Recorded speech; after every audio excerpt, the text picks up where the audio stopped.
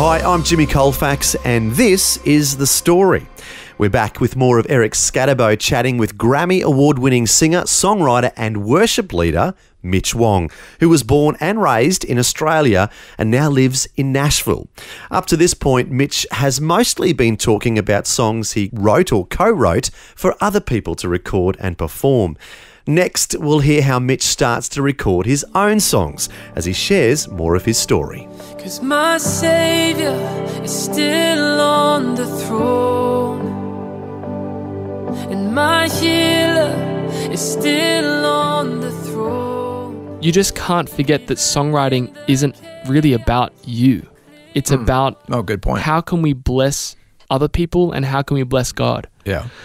So songwriting has been the main thing for a long time, and the past year and a half has been expanding that into singing some of the songs. Yeah, I was going to say you were predominantly a songwriter. Yes. So now you've expanded from being a songwriter to singing, now with your own music coming out? Yeah, so my first album just came out. So how did it progress to that? Good question. I think as an early 20-year-old, remember how I love pop music? I used to wonder, should I sing Christian music or should I sing pop music? Because I love singing both. And I didn't have any clarity about it. So I buried that dream essentially. And I felt God bring it back a year later. And he said, one day you're going to sing contemporary Christian music. So I'd been hanging on to that word and just waiting. And I remember we moved to the States, beginning of 2020. And it wasn't long after that I felt God say, I want you to release this song called Still on the Throne, which I'd written about 3 years before that on one of my Nashville trips. And we actually wrote that song in response to a really tragic situation. A friend of a friend his wife had just given birth to their first baby girl. And by the end of the day, the wife had passed away because of internal bleeding that had gone unnoticed. Oh, wow. So it was just tragic. And I remember the friend who I wrote this song with, he was this guy's worship pastor. And he was, thinking, what do I say? And what do you say in something like this? And sometimes there isn't really much to say. And you just have to be there. But this is real life. It's real life and it happens. And we ended up, we were just in the kitchen pretty shaken up. And one of the things that he said in that conversation was, all I know is that Jesus is still on the throne. And that's probably all I have to hold on to right now. So I remember hearing that and I'm just like, I really want to write a song about that. So the next day we actually wrote this song called Still on the Throne, just about God being close to us when we grieve and also sovereign. He still reigns. And my Redeemer still on the throne.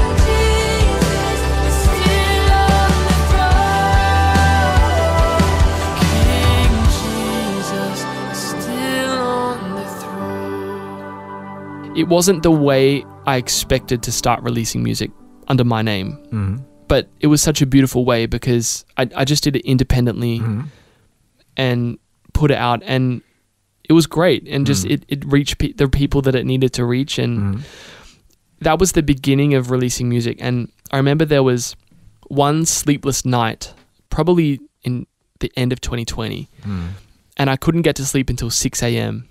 because I felt God downloading all of these ideas for songs. And Steph, gracious Steph, she had to put up with me, with my phone to my mouth, like recording all of these little ideas all night. But it was just amazing, the amount of songs. There was probably 7 songs, not full, but just really like core, choruses or lyrics or whatever, melodies. And I remember waking up the next day, and as a songwriter, up until that point, I'd been so used to getting a song idea and almost like a word of knowledge for someone or a word of encouragement. Like I'd get a song idea and someone's name would pop into my head. I'm like, oh, I need to save this song for this person. And it's so cool how God moves like that because it really encourages them. And it's like, that's exactly what I needed to say. How did you know that? So when that happens, it's really cool. Yeah.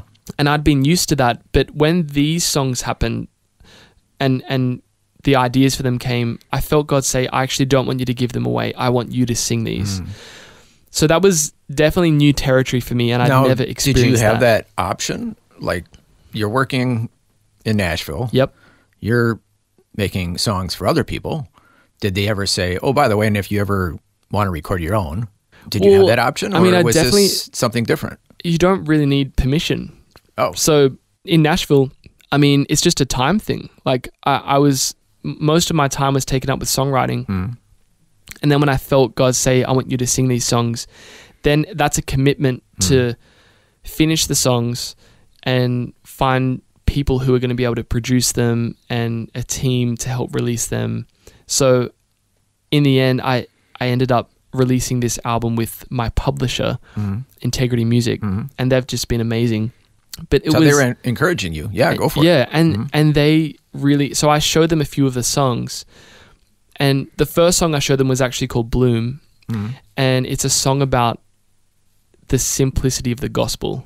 And I remember, you know, as a 14-year-old kid, I accepted Jesus into my heart, and that decision was a seed. It started... So the first lyric is, it started with faith as small as a seed. But from that, when you plant that seed into the ground, it grows. It started with faith, as small as a seed. Yeah, everything changed the day I believed. My sins washed away, these blind eyes could see. The gospel keeps on giving, and it won't end with me. And I remember showing that to Integrity, and that really resonated with them as an organization. So they were like, okay, let's work together on this and release this album. And we ended up doing that. And it was just a really cool experience because all of these songs tell a story. And there are 9 songs and 1 instrumental track in the middle. And the story that this album tells is, it's a journey from burial to bloom. So the first song is called Burial, and that's all about how we have to die to ourselves to become new creation. And Jesus even died, was buried for 3 days and was resurrected. And it's all about, the whole album is a journey from, you know, we need to surrender and then find the joy that waits beyond surrender. And I feel like we go through times where we feel like we're giving out or we're losing things, we're letting go of things in our hands. We go through seasons of grief. But I wanted to write an album that had songs that explained that, yes, that is necessary, but also there's hope beyond that. Yeah. And I'll just talk about one more song in the middle of the album called To Be With the Lord. And that's where the title of the album comes from. It's a beautiful ending, a blessed beginning. And I wrote that song for a friend of mine when she lost her dad early, and he was ending this chapter on earth, right, in a beautiful way, and he was also starting a new chapter in heaven. And the lyric that came to my heart was, to be with the Lord, what a beautiful ending, what a blessed beginning, to be with the Lord in the glory of heaven, in the sound of the singing. And it's a song about how it's a beautiful way to end, to be with the Lord, but it's also the start of an amazing eternity. It's a beautiful beginning. And there's hope in that as Christians, because our loved ones, when they go to be with the Lord, they're singing, holy, holy, holy is the Lord God Almighty in heaven. And we're singing that on earth. And it's like this beautiful connection point. Wow. Of they're singing the exact same song, just in, you know, a different place. And it's only a matter of time before we'll all be around his throne singing together. But it was a song that I wanted to write for her to comfort her in her grief. And she ended up singing it with me. To be with the Lord, what a beautiful ending, what a blessed beginning. To be with the Lord in the glory of the singing. So her name's Stephanie Gretzinger. She's just amazing. She's not only incredibly wise and kind, but she's an amazing worship leader as well. So it's been a really cool experience to have songs that I feel responsible for. And it's like babies.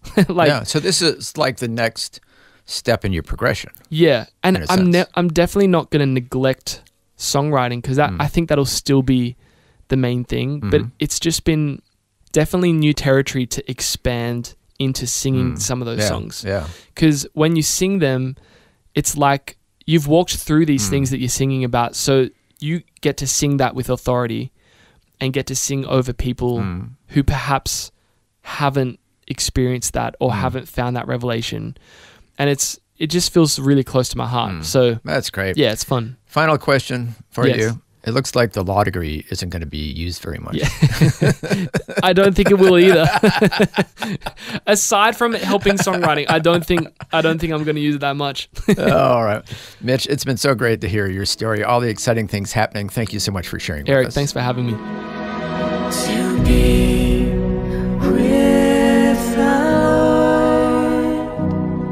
What a beautiful ending. What a blessed beginning. To be with the Lord. In the glory of heaven. In the sound of the singing.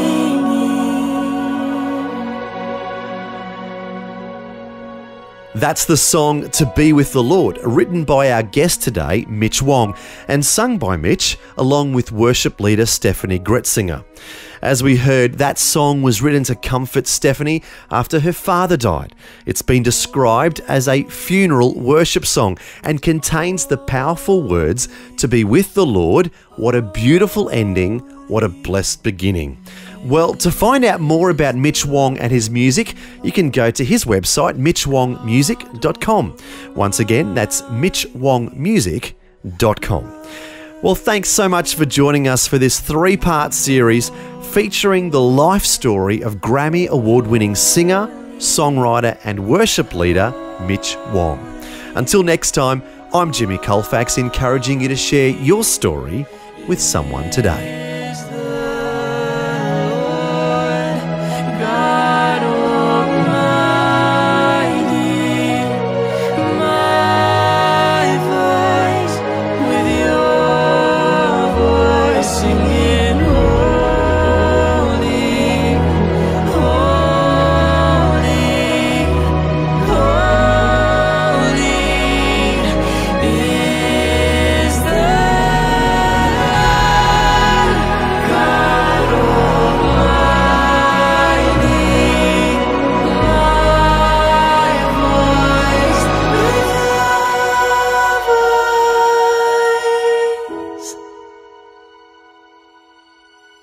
The story. Just another way Vision is helping you look to God daily.